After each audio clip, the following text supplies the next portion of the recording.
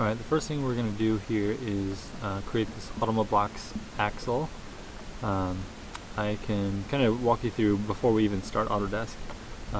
We're creating just the blue area, and when I look at that, here's the center line here, long, then dash, long dash. So as we look at this, I'm going to figure out where I want to start my sketch, and I'm going to choose right here in this corner where the blue sketch is meeting the center line. So at that point, I'm just going to start a line command, and I'm just going to trace this line as we go along the outline. We're going to use these dimensions, and we should be able to get all the way through. So the first thing we're going to do with our line command is this vertical line here, and that distance is half of this diameter of 0.19.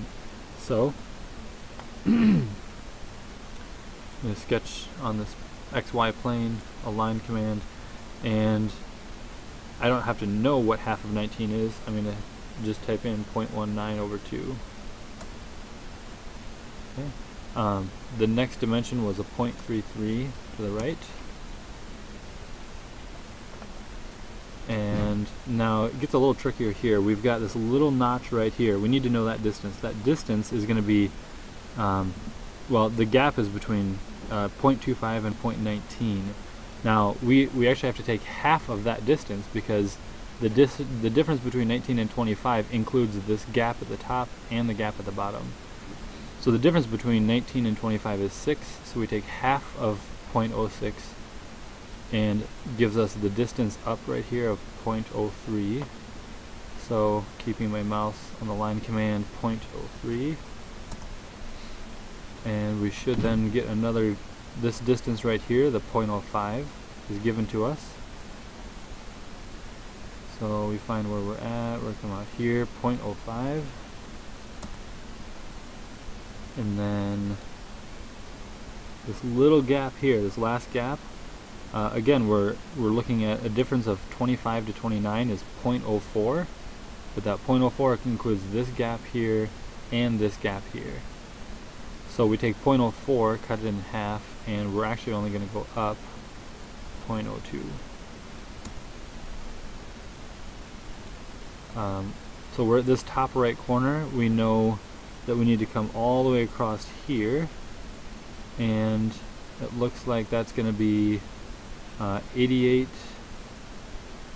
minus these three segments here. So we need to add 25, 19, and 7.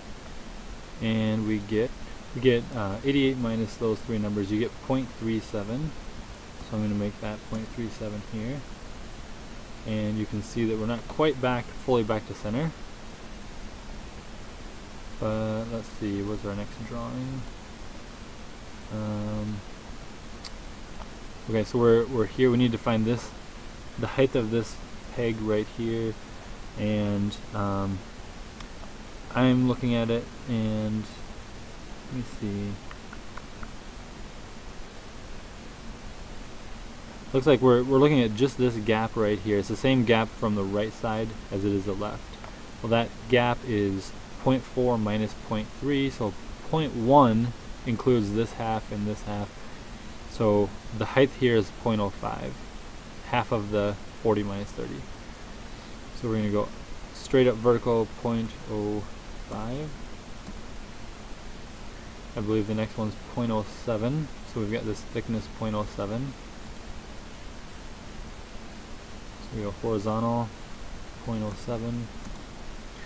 Come down, 0.05 again. Remember, that's the same distance on both left and right sides. Now at that point, I'm gonna stop that line, and the reason is there we go. They don't give us necessarily the drop of this angled piece.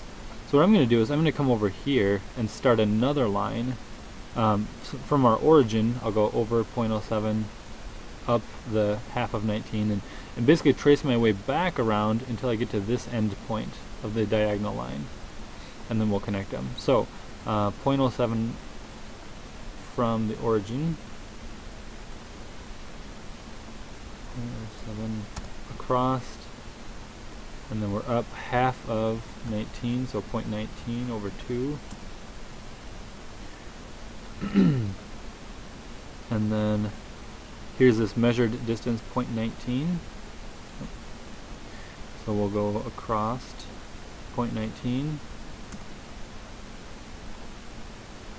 Then we go up.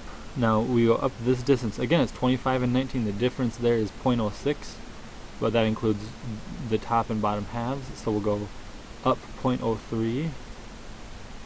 We'll extend it up 0.03. Then we go to the left. We go to the left a grand total of 0.25.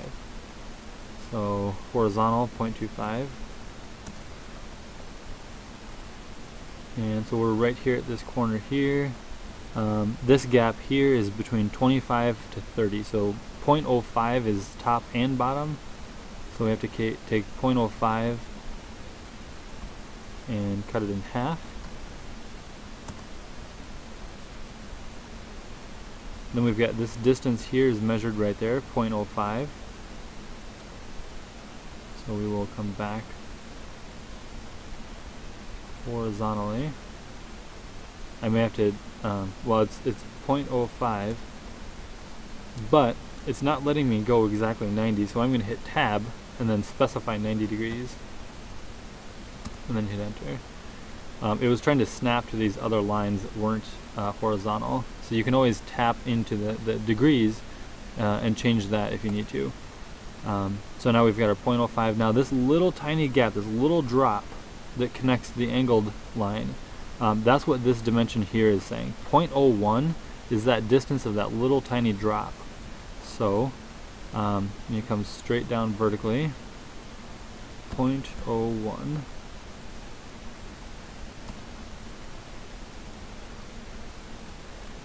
And now what you can see is I'm at the end point here, and I can drag my mouse all the way along until we get to here. Now here's the end point of where I stopped as I went counterclockwise around the shape. So I'm just going to connect those two and right click OK, and I now have myself the sketch for my revolve. So from there, just a simple finish sketch. We're going to use the revolve command, and it's already picked up the blue area as my profile since it's the only closed loop profile. So it's asking for, you can see this is a darker mouse icon, so it's asking right now for the axis.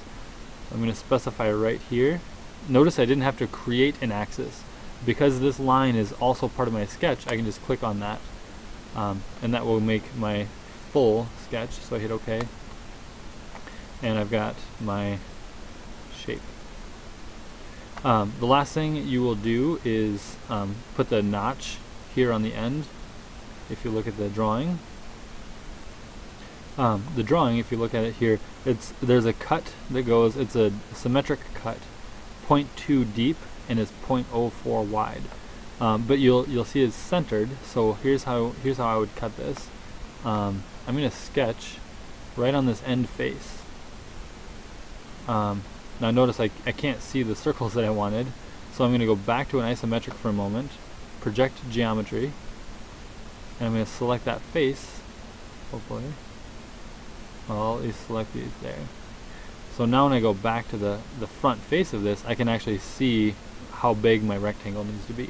Now the way I'm going to do this is just one big rectangle, and I'm going to come up here and I'm going to go left of center and outside of what I need to cut, those yellow circles. I'm going to go up here, and when I hit tab, notice I'm going to give it the coordinate for x. Now because I'm left of center, I'm going to go half of that 0.04.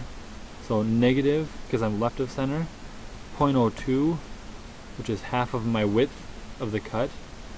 And then the y, it doesn't matter, as long as I'm outside of my circle. I'm just going to click and create my rectangle. Now I'm going to drag the rectangle clear to the bottom. I'm going to specify, right now you can see that my blue text is for the width, so 0.04. And then I'm going to tab again, and again the 0.336 doesn't matter as long as that number shows that it's bigger than the end of my axle. We'll finish our sketch, and hopefully it'll let us just cut through. We'll extrude, and you'll see that it's previewing, so I'll go 0.2 to specify our right distance.